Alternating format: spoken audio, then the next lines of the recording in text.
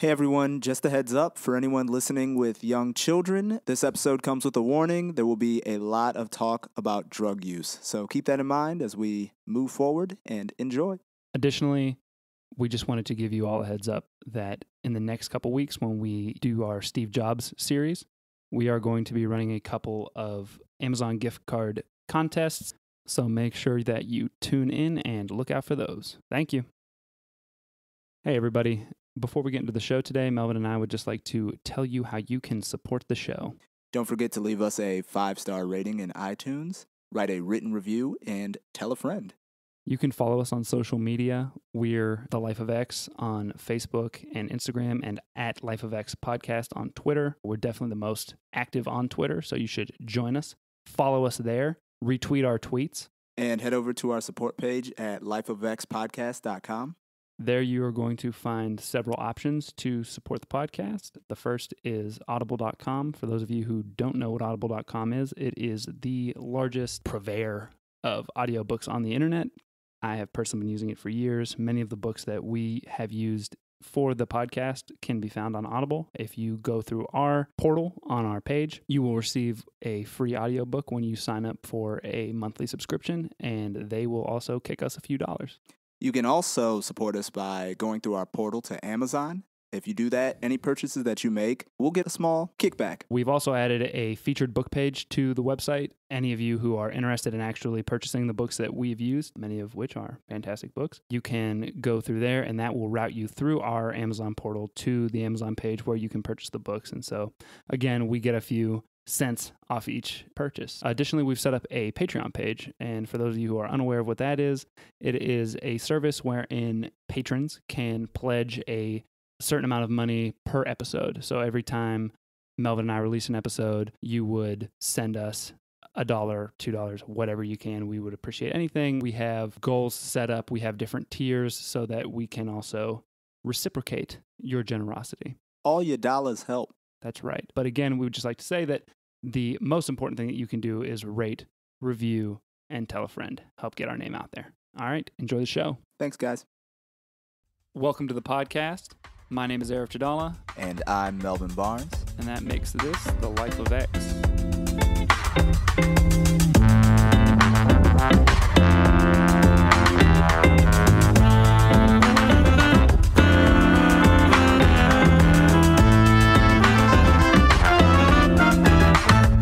Today, we have Marvin Gaye Jr. The man, the myth, the legend. Yeah. I don't know about you, but I did not realize how messed up his life was before we started looking into this. Yeah, kind of sad. Real sad. We're going to talk a lot about his life, and there's a lot of glitz and glamour, but there's also just like every turn. Every time there was something good, he usually went out of his way to make his own life more difficult, it seems like. You know what they say? What do they say? The brightest stars, they burn bright. They burn out the fastest. They don't last too long. No, they don't. All right, so let's get into it. Marvin Gaye was born Marvin Pence Gaye Jr. on April 2nd, 1939, to his father, Marvin Gaye Sr., and Alberta Gaye in Washington, D.C. Marvin was the second eldest of Marvin Sr. and Alberta's 4 children. He also had 2 half-brothers that he was not especially close with. You know, one thing that is going to, it seems to be a recurring theme, is terrible fathers.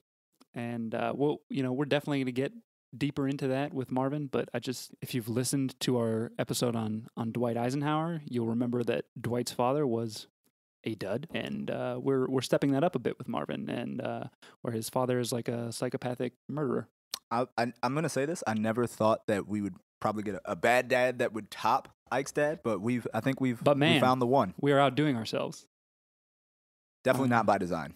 No. And Marvin inherits a lot of his bad traits, it seems, from his father. Even though he goes out of his way throughout his life to try to not be his dad, he sort of becomes his dad in a few ways. Now, I hate to say this again. You know what they say.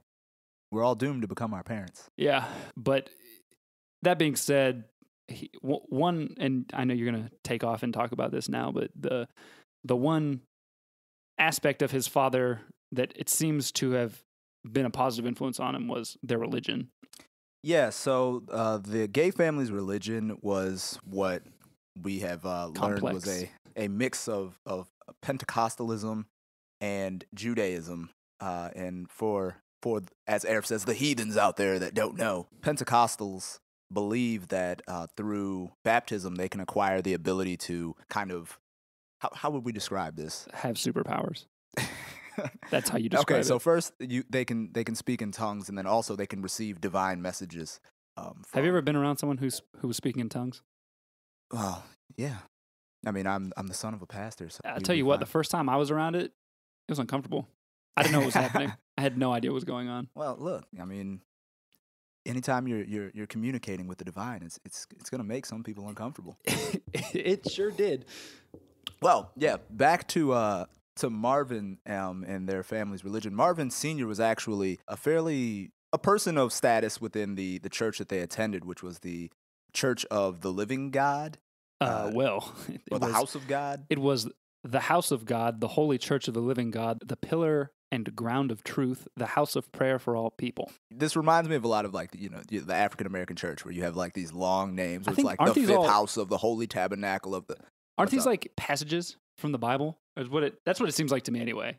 They're like bits and pieces of passages from the Bible. My father would be upset with me, but I can't. Heathen Melvin. I Also, can't say with certainty. side note, for all of you listeners who have no reason to know this, I call Melvin Marvin all the time because it bugs him. And so I'm sure that throughout this podcast, I will probably be doing the same unintentionally. But it's just going to happen. We're going to have to live with it. Back to the religion, I think you touched on it, but I think it's important to point out that this wasn't just normal Pentecostalism. No, they were extreme in their prayer and in their other traditions. Yeah, they were definitely way out there. Because it was a combination. It was Pentecostalism and Judaism. Yeah, so I mean, they observed The Sabbath on the Saturday. There was also like if you were singing and praising, it had to be about God. Yeah, you couldn't. There was no like secular singing. If you gonna use that voice that was anointed by God, it was gonna be to the service of the kingdom of heaven. Yeah, and you also weren't allowed to observe Christmas and Easter. Yeah, so this was this was they're Pentecostals, but this was a very different sort of Pentecostalism. So yeah, I mean that's their religion, and this would really kind of play an important role in their lives, and this is where Marvin really This is where it gets his music. begins. Yeah, where he begins to discover his kind of his musical legs. Yeah. Because of the religion, they were sort of seen, and we didn't mention this before, but they lived in the projects in DC. And so, they were around people of the same socioeconomic status, but no one else in the neighborhood had ever heard of this sort of religion or anything like it. So, Right. And let's take a moment to also point out that we're talking about DC in the 1930s, 1940s, and even into the 1950s. So it's still heavily a segregated. segregated city. So yeah, the African Americans, a lot of them are living in these urban projects. And as we usually do, completely forgot to mention the book that we based this off of. Yes. But you should all be reading the blog posts as well, so it shouldn't really be an issue. But it's David Ritt's biography of Marvin Gaye. Pick it up. And it's really good. But he points out in the book that it's not a traditional, housing project that you might think of that they lived in initially. It was sort of almost rural. When I was reading the description, I read it a few times, and it was still hard for me to wrap my mind around. They were still clustered together in like as you would think of in a project, but it was kind of Outside of the city, maybe? there just wasn't a lot. Like I guess outside of the project, there just wasn't a lot Around of other the project. stuff. So it seemed rural. Yeah. Well, I And- mean, I don't know, hard Makes to, sense. but it was like really, really hard to wrap your head around. hard to wrap your head around, but also just like a really bad living conditions. Like, Especially given DC today, though. yeah. So they were a complete like anomaly to the people around them, and it was exacerbated by the way that Marvin's father acted. Melvin had mentioned he was kind of a big deal Eccentric with man. Well, he was kind of a big deal in the church, and so he was also extremely arrogant. I mean, Yeah. Well, on a cosmic scale. when you get those heavenly blessings raining down on you, how do these mere mortals? Yeah, so he believed that he could speak in tongues at the drop of a hat and also heal people, which Ritz doesn't say that there was any reason for him to believe that he had ever actually healed anyone, but he He just believed that he could thoroughly heal people. believed that he was healing. But he was very eccentric, and he believed from a young age that he was, touched by God to do great things. Yeah.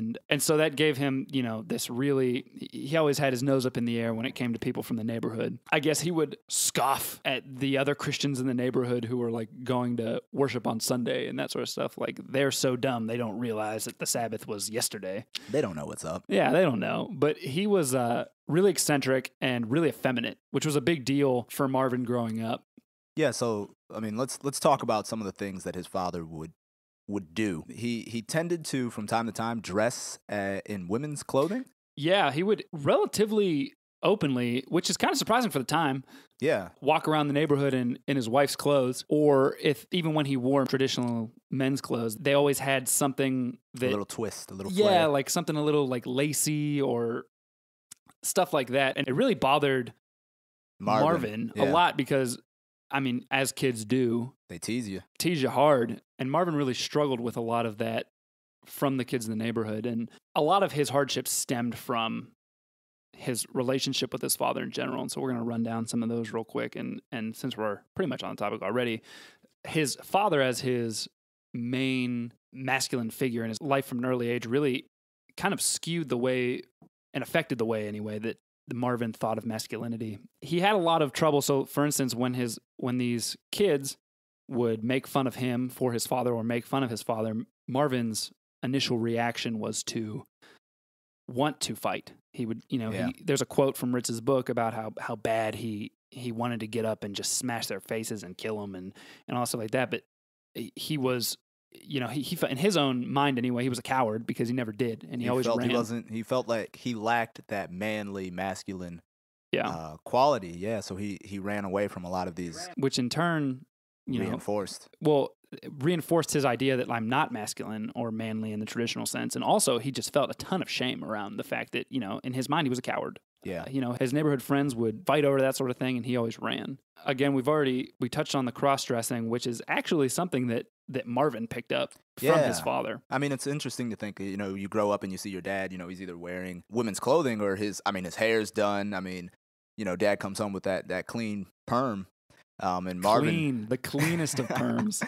Marvin picked up some of that, and that was something that, from what we read, he struggled with, in that he really liked to kind of dress up as in women's clothes from time to time, but he felt an immense amount of guilt about it. Again, and this is going to be a recurring theme that you'll see or hear as you listen through this, but Marvin would always indulge in, he seemed unable to ward off any indulgence that he wanted to have. So if he wanted to dress in women's clothing, he did it. But then afterwards, he would feel tremendous shame, and it led to a lot of the depression that he had. But just to get back real quick to the cross-dressing, what was really interesting to me about Marvin picking this up from his father was that he so hated his father, and it just seems strange to me that he would do something that his father took so much pleasure in doing. But yeah, I mean, Marvin never did it in public. As far as the length that he took it was at some of his shows later in his career, he would wear, I guess, what you could consider effeminate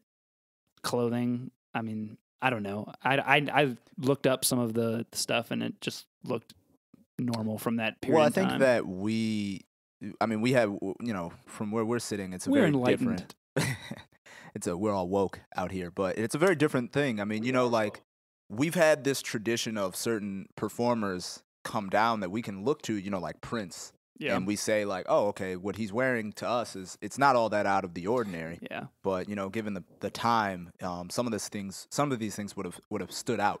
But I guess at shows before he went on, he would always wear kimonos. And like really, like really like silky kimonos and that sort of stuff. So I guess that's the coolest thing I've heard all day. I know. Whatever. That just strikes me as eccentric, but Ritz kind of points that out as like as a feminine thing. But like, who is he importing these like Japanese kimonos from? Man, he was a different dude. Okay, so we've been talking about Marvin's father and his relationship with his father, except that we've left out probably the most impactful part of it with Marvin, and that's how abusive that he was. Yeah, Marvin's father was a terrible man. Incredibly violent. He would often beat Marvin, and Marvin said that he believed that there was no inch of his body that hadn't been bruised in some way, shape, or form by his father. And he a seemed lot to of derive this, a lot of pleasure out of it too. yeah, and yeah, I feel like if you're not a lunatic and a violent person, I guess, there's generally some remorse, maybe. Mhm. I don't know. I've never beat the crap out of a child before, but I imagine normal people, if they did that, they would feel bad. But he really seemed to take a lot of some pleasure sort in of it. sick pleasure. And the Yeah. weird thing is that Marvin, and here I'm referring to Marvin Jr., Marvin Gaye, the musician, he seemed to also be drawn to it at times in a strange sort of way. I mean, he so desired attention. And affection. He just almost like he just wanted to be like touched, you know what I Yeah. mean, from his father. Yeah, so sometimes he would say that he intentionally, kind of antagonized his father to kind of draw on that violence. And the weird thing is that what's so bad was that Marvin said, it wouldn't even have been nearly as bad if it was just a case of his father, beating him.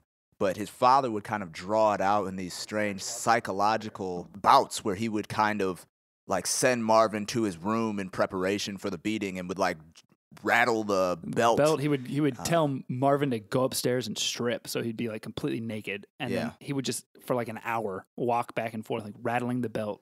Yeah, like just sick stuff. Sick, weird dude. And a lot of this stemmed from a sort of jealousy that Marvin Sr. had with regards to his son, because when he was an important figure in their church, and when they would travel, sometimes he would take Marvin Jr. with him. And he would perform, and all of these people, of course, would lavish this praise onto Marvin Jr. because he's got this angelic voice. Yeah, and his father would be upset at the fact that people would they would just apply more praise to kind of his son's performance than his own sermons. And I think this really comes to a head in the fact that, his father ends up being passed up, or this sort of leadership position within the church. Yeah, and so he kind of breaks off from the church at first, but then eventually just becomes completely disconnected. And it's also important for us to note that all of the positions that his father held in the church, which, were of some status, these were unpaid positions. Like, on top of this, his father was economically worthless. Can we, I think we also need to take a moment and acknowledge, again, kind of like Dwight's mom. How great. Alberta Gaye was She's that rock saint, because she worked as a domestic in the DC area to like wealthy families in DC and Maryland, and she was up at God knows what hour, 3 a.m. to catch the bus, and throughout Marvin's entire life supported their entire household. Well, I shouldn't say his entire life, because we'll get into it. He got his money and he supported them for a while too, but at least through his childhood and early adulthood, she supported that entire family. Yeah. And one other thing about Marvin, this is kind of moving on to junior onto another thing, is that despite all of this, he maintained this sort of rebellious and gigantic ego. Giant ego, yes. And as I mentioned before, he's going out and he's performing as a young man, and people are like, "My God, this guy's great." And he was a good-looking guy too. Yeah. As he started to get older, he was really shy around women when he was younger, but I mean, he still turned into a he still saw. He's still Marvin he Gaye. realized that women found him attractive. Right. And I mean, his head got huge even from a very young age. He knew he was a fantastic singer, a good-looking guy. So he was very arrogant and very rebellious as a young man.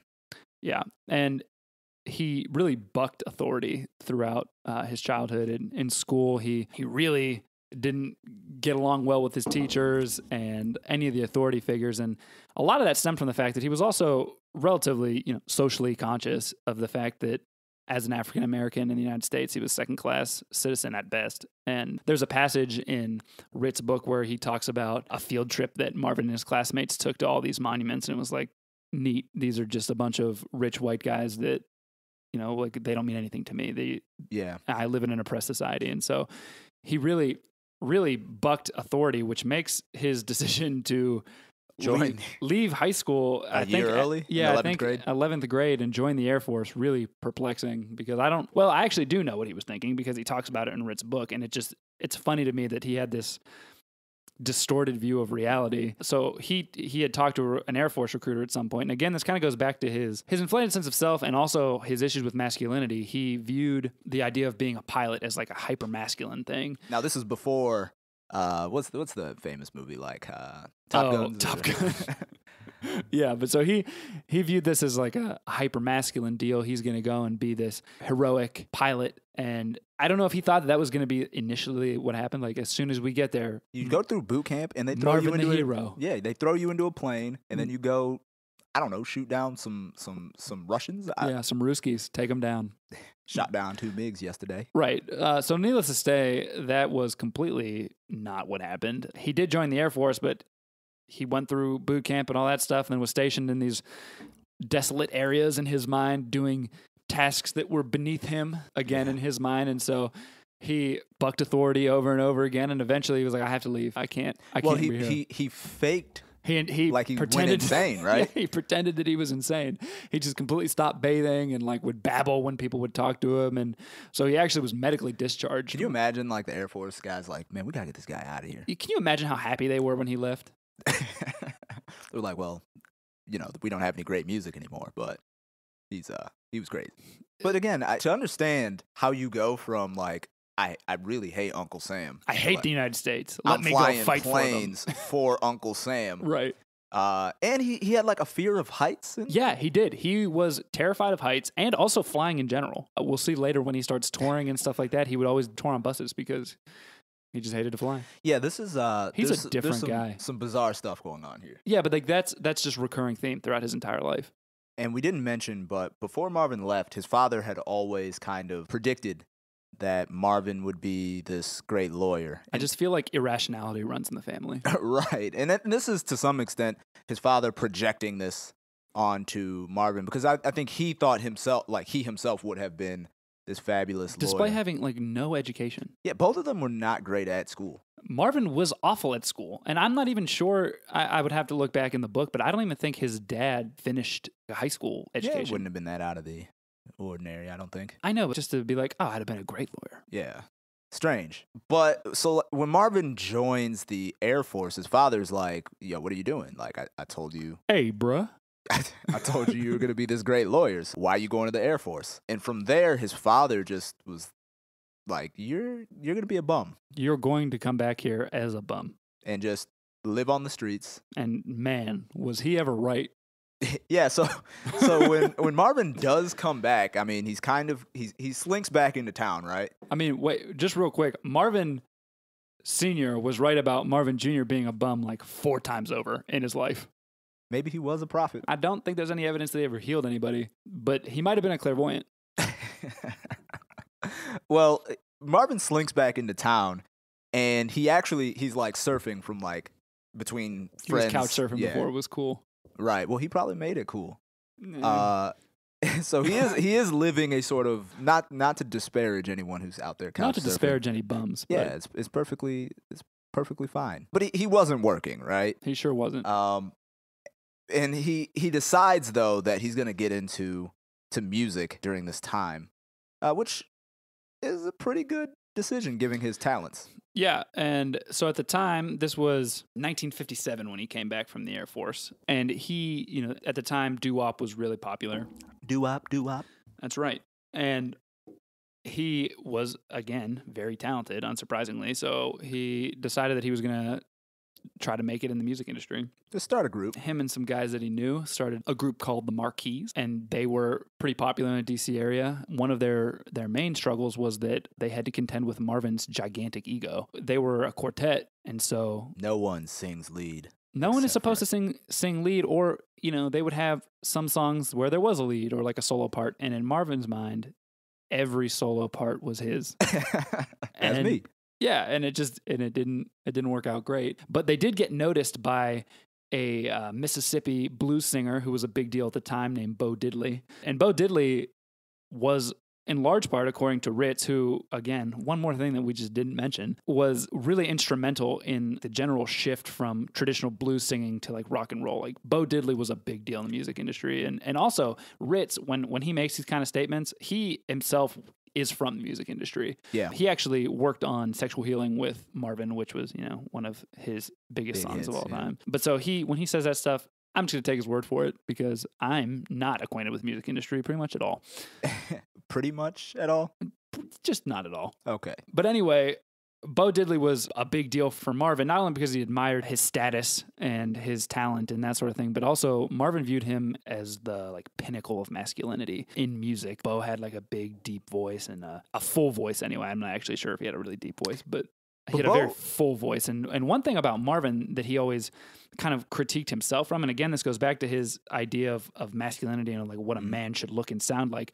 Marvin had, even though he could sing lower, he had a higher pitch, natural singing voice, and he describes his voice coming from his throat, where he felt that a full-bodied, quote-unquote, manly voice was one that came from deep in the stomach. From the diaphragm. Yeah, that's right. But Bo noticed some talent with the Marquis, and he decided that he was going to produce their first album. Yeah, and the album did not do well. It was a flop.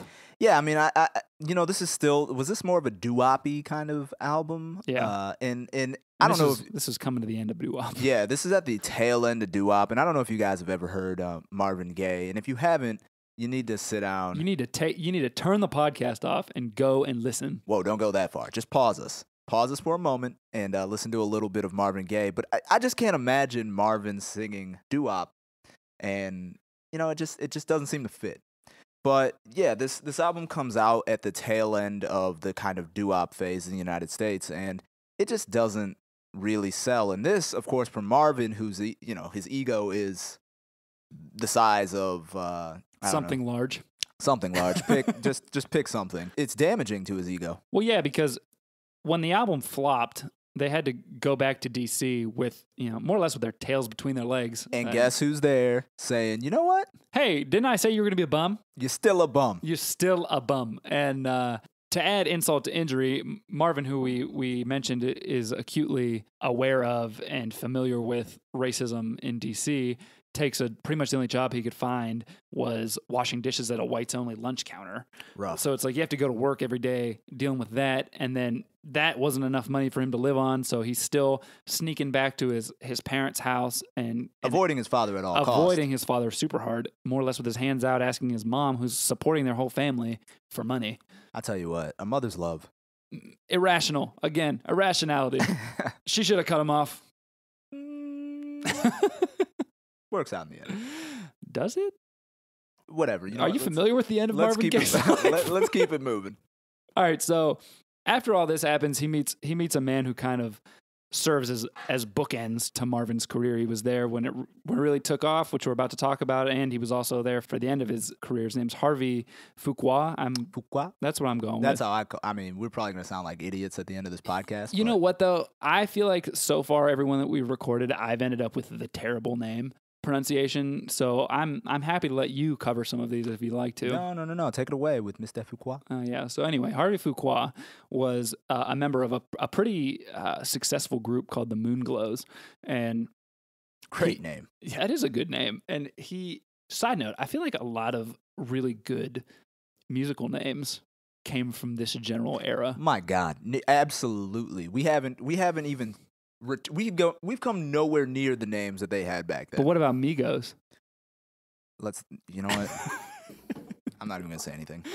So anyway, Harvey, decides that he's got to revamp this group that he has, the guys that he's with. There were some clashes over, I don't even know what, but he recruits Marvin and some of his buddies to join his new group, originally named Harvey and the Moonglows. And Harvey was a big deal because not only was he another masculine figure for Marvin to look up to, he was also very talented, and he held these guys to an extremely high standard. And so the time that Marvin spent practicing and performing with Harvey, he really developed a lot musically. Okay, so now all of this is taking place in Chicago in the late 1950s. Now, Harvey also had a giant ego. So Harvey and Gaye often clashed, but Harvey was smart enough to know, listen, I got something on my hands here. This guy has talent. I got a thoroughbred. Yeah, when you got a thoroughbred, you got to let him run, Run.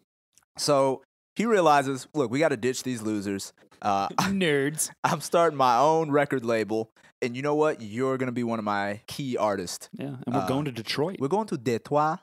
For those of you who don't know, that is Detroit. It's Melvin's hometown. Whatever. Look, let's okay. Go ahead, continue. So they go to Detroit, and if you know anything about the music history in the United States, you know we're rolling into Motown. We are. So Harvey shows up and he sets up his label. But what ends up happening is a very kind of powerful music exec at the time by the name of... Well, he wasn't super powerful yet, and we're talking about Berry Gordy. Well, he would become... Yeah, he would become probably the music exec in the United States for a long time, but he was still building up at this point. Right. And of course, he was building up Motown. Right. He buys out Harvey's... What's his last name, Melvin? Fuqua? All right, good. I just wanted you to have to screw something up. He buys out the label. So he's now acquired this thoroughbred, and he's prepared to let him run. But the thing that is, he's got the mind and the ideas to really help Marvin start to take off. Yeah, and a note on Gordy real quick. I just feel like we should give you a little background information. He was from a really ambitious and entrepreneurial family, and it just seemed to like run in the blood. All of his siblings were super entrepreneurial and driven to be successful, and they really were successful. Barry started Motown, and his sisters are actually really involved with running initially their own labels, and then they all kind of combined into the Motown label. And Barry, a lot of his wealth and success from the original Motown days came from the tried and true formula of not paying your artists very well and making them work like dogs. Yeah, basically, he would make sure that he had the rights to all of the songs. So he had the rights to pretty much everything. It was kind of like, I'm sure this is not actually how it was run, but it reminded me of like having a bunch of W-2 employees who just created for you and wrote these smash hits and worked like 15-hour days, and only you got rich. So good formula for him. So Marvin knows where the money, the power, and the influence is. So in his early days at Motown, he spends a lot of his time trying to cozy up to Gordy and also Smokey Robinson, who was at like the peak of his career at this point. Pinnacle, right? He is, you know, the kind of shining face of Motown at this time. And he actually is pretty successful kind of getting close to Smokey. Yeah, Smokey definitely kind of took him under his wing. Initially, Smokey needed a drummer, and Marvin couldn't read music or anything like that, but he had a great ear. And so he's like, I can play the drums. Right. And apparently he could well enough to tour with Smokey. And while they were touring together, they kind of got close. Can you imagine that? Like, yo, man, I just volunteered to drum for Smokey Robinson. I don't know how to play the drums, man. I've never played the drums. I need to figure this out quick. But he played the drums for Smokey, and then also, you know, in order to get closer to Gordy, because, you know, initially Gordy wasn't particularly, I mean, he's got all of these artists, you know, and he knew that he was going to have to wait his place in line, and he thought that maybe I could jump the line by getting a little closer to... Marvin Gaye ain't waiting in no line. Right. He's like, I can't jump Smokey, but I can jump all these other, you know, other people. PG, Melvin, keep it PG. Well, so what he ends up doing is doing what any logical man would do. He says, Gordy has a sister. Let me date Do what any logical man would do, working really hard. No. Right. Let me date Gordy's sister, who happens to be 17 years his senior. Yeah. But that's not a problem. No, you know, age is just a number, baby. Right. You know. But we mentioned that Marvin, handsome man, he's out here making all the ladies swoon. And she loved his music. She did. And I think that was another big attraction for Marvin. Well, more than one, but one was that how much she loved his music and how supportive she was. Marvin had a gigantic ego and it needed to be fed. And she was really good at feeding it. And also, I kind of think, and Britz kind of touches on this, that there was like a mother complex there, that, you know, he was attracted to her in part because of how much older than him she was. And again, she just always fed the ego. And according to Marvin, there really was affection there. They really were in love. But he also is very clear about the fact that he knew what he was doing. And I wonder if this is, not to get ahead of ourselves, how things ended out maybe influenced how he thought about those times. Yeah, I mean, when he was working with Ritz to do this biography, it was close to the end of his life. Not that he necessarily A lot to reflect on. Yeah, not that he necessarily thought it was going to be the end of his life. So it wasn't like that sort of thing. But he definitely was looking back on these memories From hindsight. Yeah, This relationship that he develops with Gordy's sister Anna, or is it Annie? It's Anna. Anna. It really was helpful for his career. It saved his bacon. Because originally, Marvin really wanted a crossover hit. In his mind, the quickest way to be a huge sensation in the United States at the time was to not only shoot up the quote-unquote black charts, but also the quote-unquote white charts. That's amazing that we had separate charts. Well, I don't think they were like labeled black and white, but it was they're like gauging traditional like right? African American music, and I guess what was considered like regular like pop was the quote unquote like white charts. But in order to be like a huge like smash sensation in the United States, you had to cross over, and he was sort of making music geared towards crossing over. And it just wasn't good music. It was a tweener. I mean, the people, the white community didn't necessarily enjoy it, and the black community didn't necessarily enjoy it. Right. So he resigned himself to the reality that he was going to have to push his way up the black charts and have that success there before he could actually create that crossover hit. Yeah, and while he was taking his time being not good, he was really lucky to have been in this relationship with Anna, because I guess there was talk of him being dropped from the label at that point, and pretty much the only reason that he wasn't was because Anna was in her brother's ear. And let's take a moment to talk a little bit more about the relationship, which ultimately became extremely bizarre. Yeah, really weird. I mean, all of Marvin's relationships were extremely bizarre. Yeah. So he and Anna, Marvin had these kind of weird, I don't want to call them weird because, people have fetishes. No, man, we can call them weird.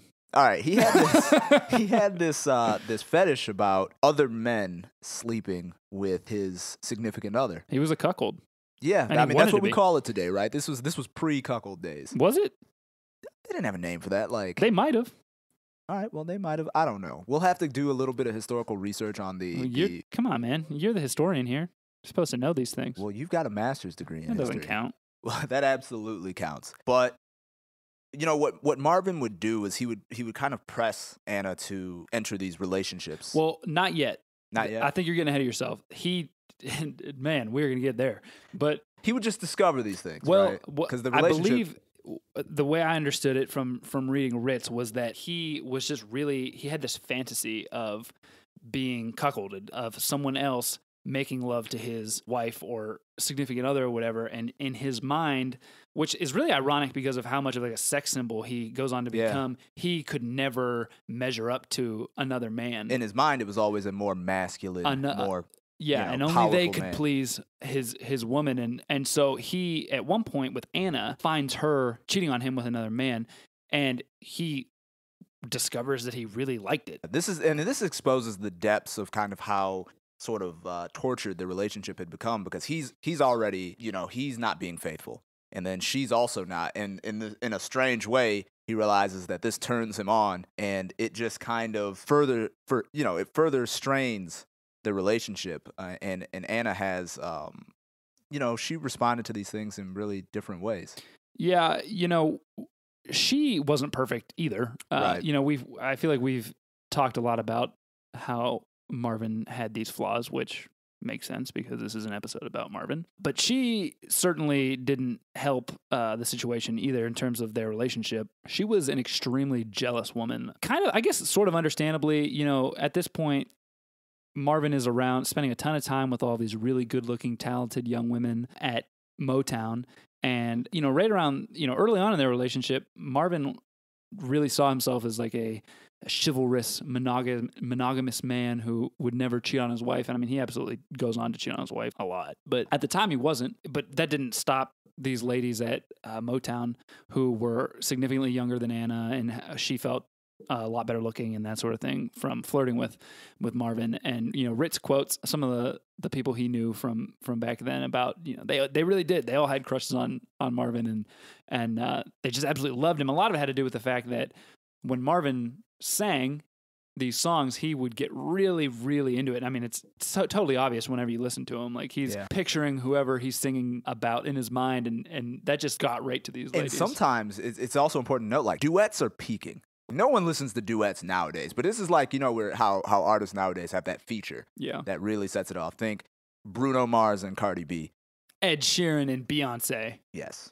And, he's doing these duets with all of these women and seeing Marvin, singing with these women and really just like gushing over them and getting into it. It tore Anna apart, and it really added a lot of stress onto their relationship, which, there's a lot of levels to it, right? Okay, so I want to back us up for just a second because I feel like we're about to get ahead of ourselves. Quick side note. We talked about how Marvin had been looking for a big crossover hit, and he finally got it in 1963 with his single Pride and Joy, which he wrote about Anna. In 1964 is when he started doing those duets that Melvin was talking about. And again, hugely popular, but really didn't help the marriage, which was already strained. Yeah, I mean, Marvin was the type when he performed and when he wrote, he wasn't just going through the motions. There had to be something behind it. So in a lot of these duets, Anna's seeing him pour his heart out to these women, and it just tore her up. So their relationship was further strained. And what is the best possible way to improve a relationship? Got to have a kid. Yeah, definitely. The best answer for an already tenuous, rocky relationship is to get a child involved. And this is what I always say. It's like, baby, like we're on the rocks right now.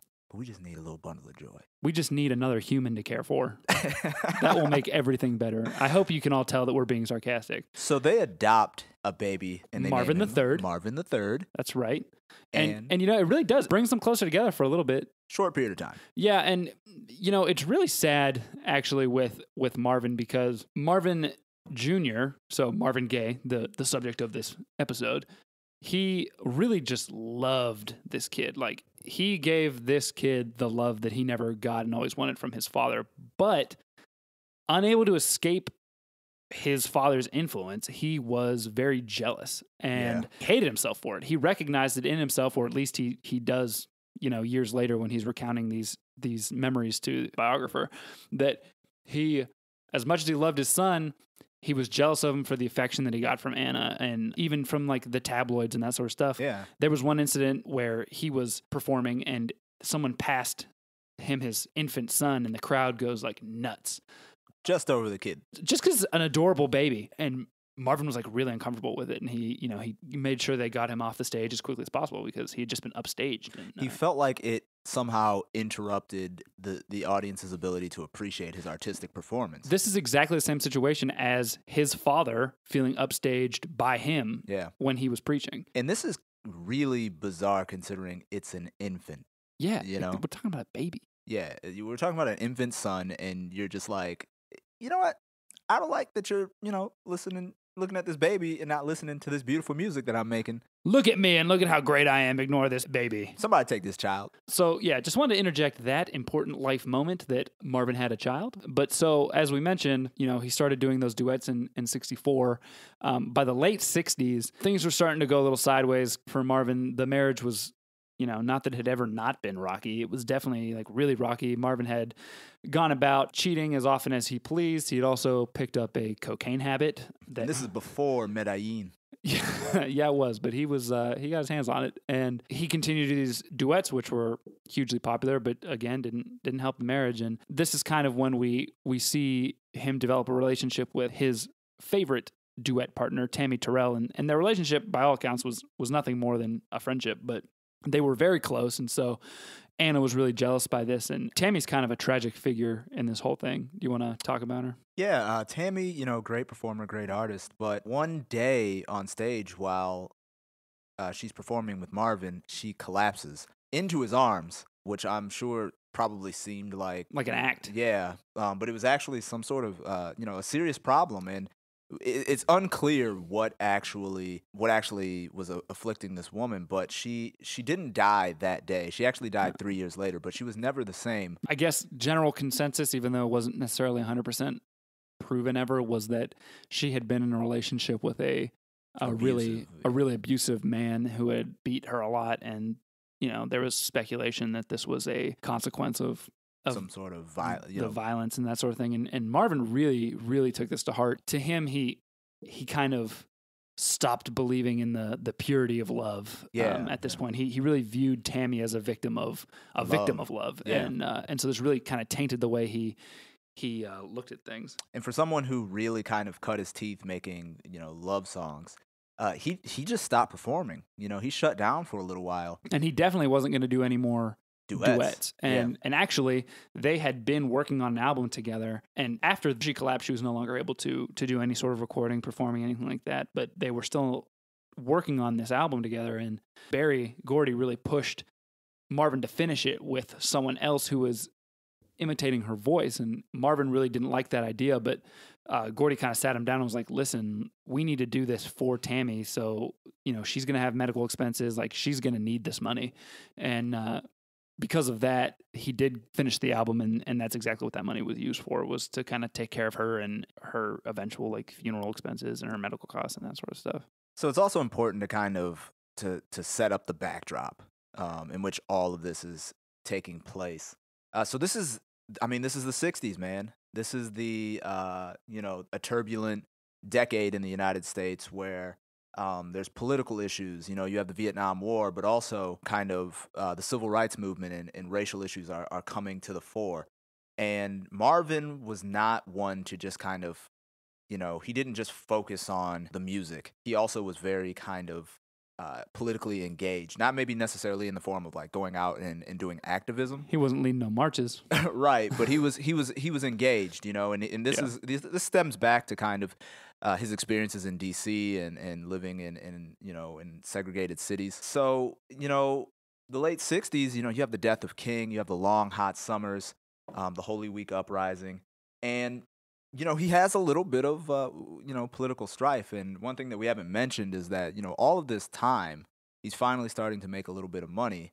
And, he's not paying anyone. And that includes Uncle Sam. And to make matters worse, Marvin's upset because he's become, woe is me, a sex symbol. He's out here making art. Right? So he's upset because he feels that his music isn't being appreciated for its artistic value, and he's just being seen as a sexual object. I'm not just sexy. I'm a genius. Literally, a musical genius. Yeah. So this is really frustrating to him, and when you really put it in the kind of picture of what his life is looking like at this moment, he's got a strained marriage that has now, they've injected a child into this. Which, shockingly didn't everything help. Better. Yeah.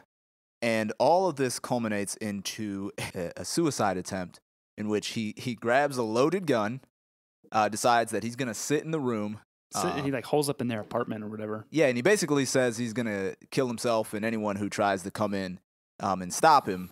And everyone heeds his words with the exception of one person. Yeah, and we haven't mentioned him yet, but Anna's father, who they just call Pops Gordy, he was kind of like the Gordy patriarch, was another father figure that Marvin really respected a lot. And he says in the book that Pops was the only one who could have saved him from killing himself, and that's exactly what he does. And this guy had some stones. Oh, yeah. Marvin had holed up, and he said, anyone who walks through that door is getting shot. And Pops just walks through the door, and he's like, what are you doing? Yeah, you're acting like an idiot. Give me the gun.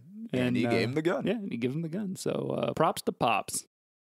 Props to Pops. And so it's hard to understate the state of depression that Marvin had kind of found himself in at this point. He's kind of prone to this, as we'll see. And, today we treat depression a lot differently than it was treated then. It was kind of like, buck up. You know what I mean? Like, pull yourself up. Yeah, and he certainly wasn't about to go and pursue any help at the time. We already talked about this vision of masculinity that he had for himself and that sort of stuff. And so he definitely would have thought that, seeking help was not a manly thing to do. You just strong silent type it until you're through it. Yeah. And I think that, there's that stigma around, mental health. Yeah, mental health back then, that really there was a lot of reasons why he avoided it. But man, if he had been alive today, hand out Xannies like Starburst on Halloween. But at the time, he needed an outlet, and sports became that outlet for him. And it got to the point where really the only time he was doing anything other than laying around in his house. Laying around and doing coke was when he would train. And he had made friends, because by this point he's a well-known artist and he's kind of a big deal, and he had friends who played for the Lions. He had friends who were just people who liked to play pickup basketball and that sort of stuff, and it seemed like that was the only thing that would get him out of bed. So he became a fairly good athlete, and I think like all of us, he decides one day, man, I'm going ahead and try out for the Detroit Lions. Yeah, we've all been there. And I'm gonna just play professional football. Yeah, and that doesn't really work out. But again, he had friends who played for the Lions, and they recognized that him training to try to play for the Lions was the only thing that was getting him out of bed. It was basically keeping him alive during this period of time. Exactly, and so they didn't want to like crush his dreams. So they kind of like propped him up, and by all accounts, he became a pretty good athlete. He probably underestimated, like I feel like a lot of people do, these Monday morning quarterbacks, what it actually takes to play at that level. Well, I mean, I think right now I'm good for 14 on any given Sunday. All right. Arab seems to moving disagree. right along. So he, during this time, he takes, like a 2-year break from performing. Yeah, and I mean, he already hated to tour. Yeah, well, it's another thing that's like another contradiction about Marvin is that he really hated to perform. He would get intense anxiety before he went on in any show, almost regardless of the size of the venue. And he says that it really took him a few songs to like shake that feeling of despair and extreme discomfort. And he would always say, like, afterwards, he was just drained. Yeah.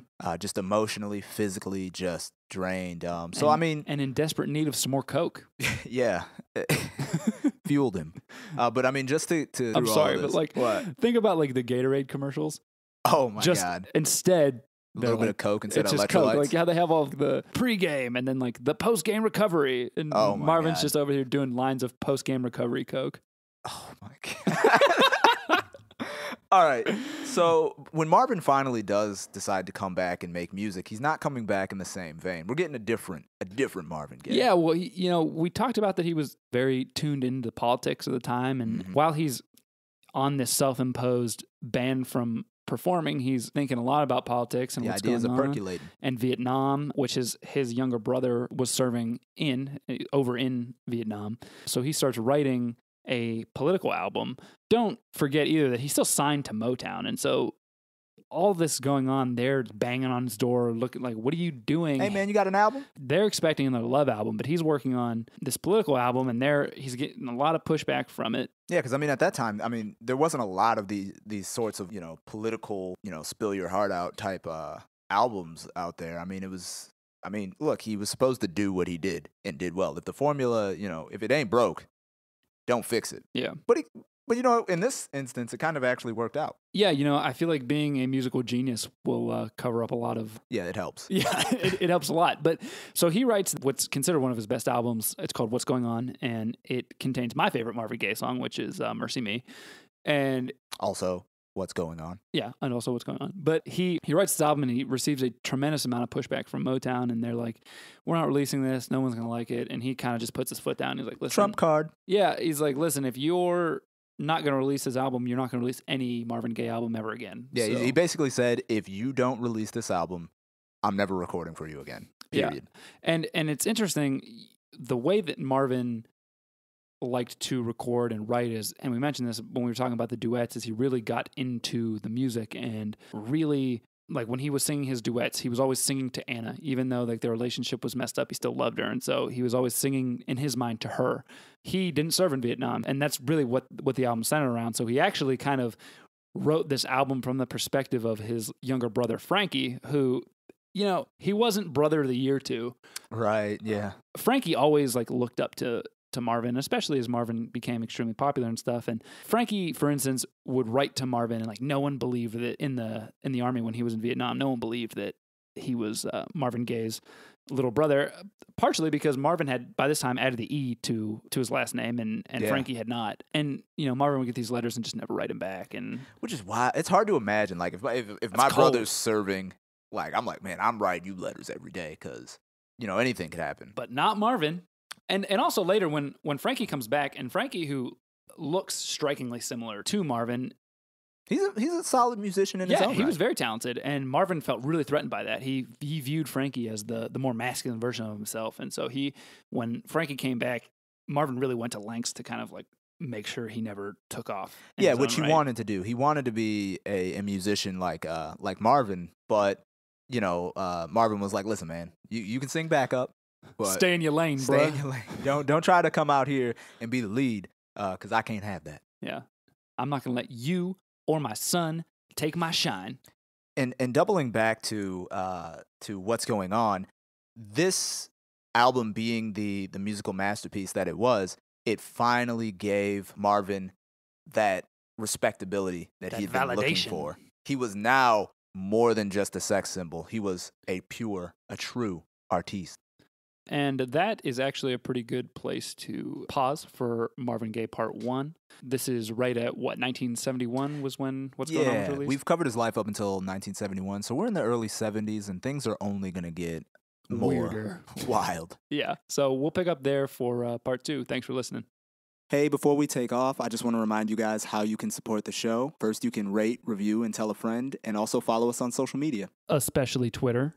We're at the Life of X Podcast. Additionally, you can head over to lifeofxpodcast.com/support, where you will find portals to audible.com, amazon.com, and patreon.com. For those of you who are unfamiliar, Audible is a gigantic and wonderful audiobook website. You can receive a free audiobook when you sign up through our website. You go through our Amazon portal. Any purchases that you make, Amazon kicks us a small percentage of that. And finally, you can head over to our Patreon page where you can sign up to make a contribution to the show on a per episode basis. We appreciate your support. Thank you.